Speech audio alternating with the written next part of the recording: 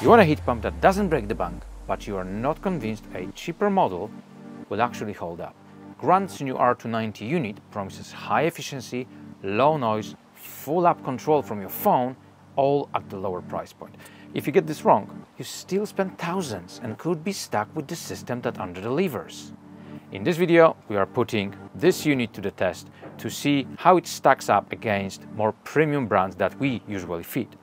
And if you're expecting a smooth, no disruption install, well, this one's about to prove you very, very wrong. The property was originally built in 1915 and it's a period property, fully detached, 3 bedrooms, floor area is 134 square meters and we calculated heat loss at 6.6 kilowatts. And this is the unit that we may be installing here, a 9 kilowatt Grant R290 heat pump. Why did I say we might be installing it here? It will depend on what we find in those walls. If the walls are uninsulated or the insulation quality is poor, we may have to reconsider.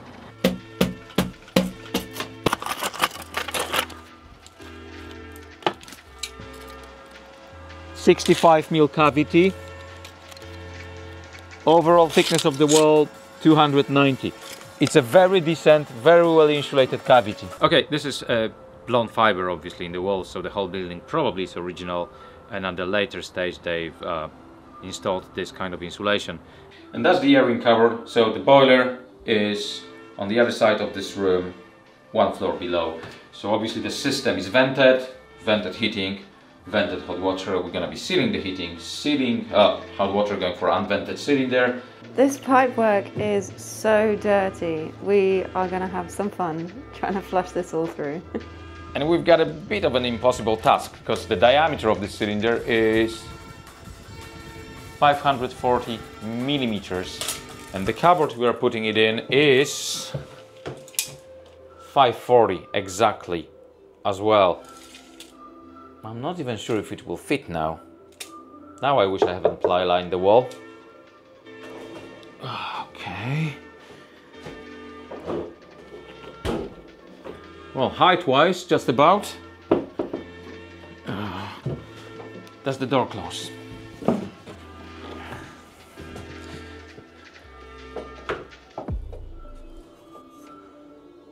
No. No, because this touches the immersion. So if I pull it forward a little bit, so we just about managed to get the cylinder in, but we had to remove a T. Normally I would put my supply from the top, cold water supply to the cylinder, drain cock on the bottom, and 1-inch connection to the cylinder. Instead, we've used 1-inch male iron to elbow, and look how much space you can save on that.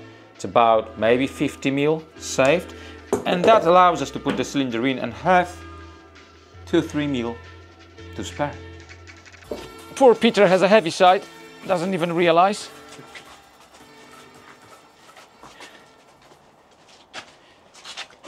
Okay, and let's position the feet over.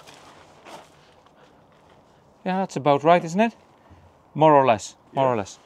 We started doing external pipe work, so that's in the trunking, going inside, slightly above the old flue hole. That was too low for us.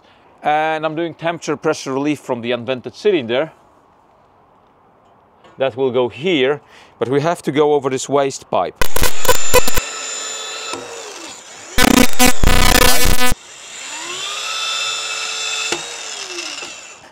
So I'm not marking those ones because I just go as close to the bend as possible on both ends.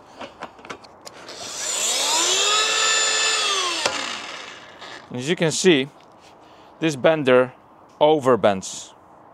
Both of those bends by a little bit. I think it allows for springing back of the pipe, which doesn't seem to be happening. We've done our D2 pipe work with a beautiful offset, and now it's time to connect primary pipe work to the unit. And I'm using those really interesting INTA valves, you see, with the extended handles, so we can insulate them nicely. And they actually don't have handles. You need a key to operate them. Thank you, James Lowe, for sending those. James is desperately trying to bribe me so I review his book, Heat Pumps Unlocked. And we are not putting antifreeze valves on this unit, and we're not using glycol. You're not supposed to be using glycol with propane unit with R290 units. Reason being, you want the propane to vent to the outside if there is a leak through the auto air vent in the unit, and glycol keeps propane in a suspension of water and glycol and can transfer it into the property. We don't want that, so we're not expected or supposed to use glycol on R290 units.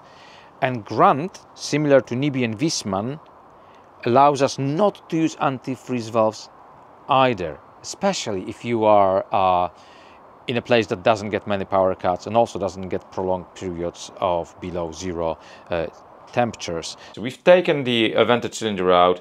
We also removed cold water storage cistern in the loft. We had to cut it into smaller pieces to be able to get it out. So it's next to impossible to put it back in now. And we've got a major issue because whoever did the survey cocked up a bit. Let me show you. A little bit of water coming out. However, later on it dies to something that is 2 liters per minute. Maybe even a liter per minute. It literally, there is no dynamic pressure here. There's no flow. There is some serious restriction on the supply to the house. Yeah, nothing happens on the hot. Open cold. This completely dies. We've got bonding to the cold water going to the external tap. The reason is there's no visible stopcock, no visible mains pipework going to the house anywhere on the ground floor. And having 3-4 liters a minute flow, there was no other choice than put a cold water storage cistern back in the loft and go back to a vented system. Because we have no flow, no pressure in this system, we won't be able to thorough flush it, power flush it either, because look, we're getting 2-3 liters a minute. We can't even mains flush the radiators in the garden. So I'll probably have to take a pump and we're gonna pump that water through the radiators because this is hopeless. This amount of stuff coming from it, it's disgusting. We're getting close to finishing this job. What's left is just demineralizing the system, insulating the pipework, and unit is now running. It's done the hot water cycle and it's running heating on a test mode, and happy to report we are getting 27 liters a minute on this system at 1600 liters per hour. So we've got enough flow on the system. That's great. You can hear the fan. It's not the quietest unit. It's not super loud. It's rated at 54 decibels. Nominal. It's not maximum loudness. Pretty much all modern units are rated at 54. But other 54 decibel units are, the perception of loudness, like Vaillant, feels quieter. It's a nice looking unit. The casing though, the build quality, accuracy of the build leaves a little bit to be desired. Let's talk about the controls, because honestly they are more important than the external unit outside. How are new R290 controls? In short, they are a massive upgrade over previous Grant controls. The interface is way better, there's more option, and actually they feel usable. I put them ahead of likes of Mitsubishis, Samsungs and older Daikins.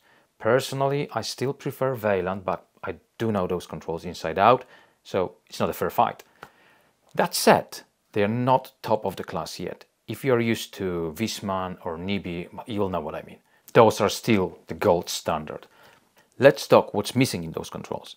As for today, there is no eco mode for hot water, which means the unit will go flat out when doing hot water.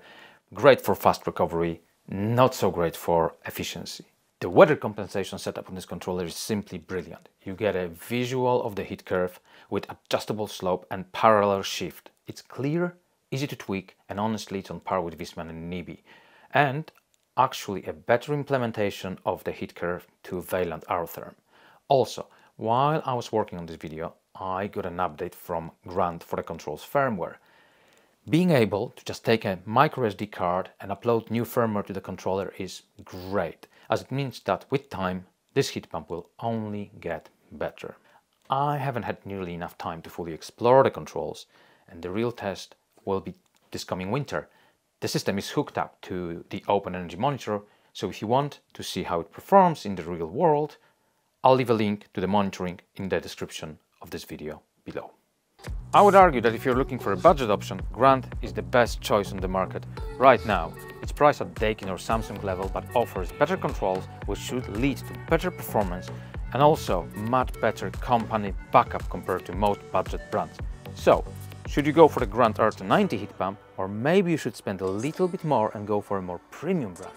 To help you understand what an upmarket option actually looks like, I've prepared this video for you to watch next.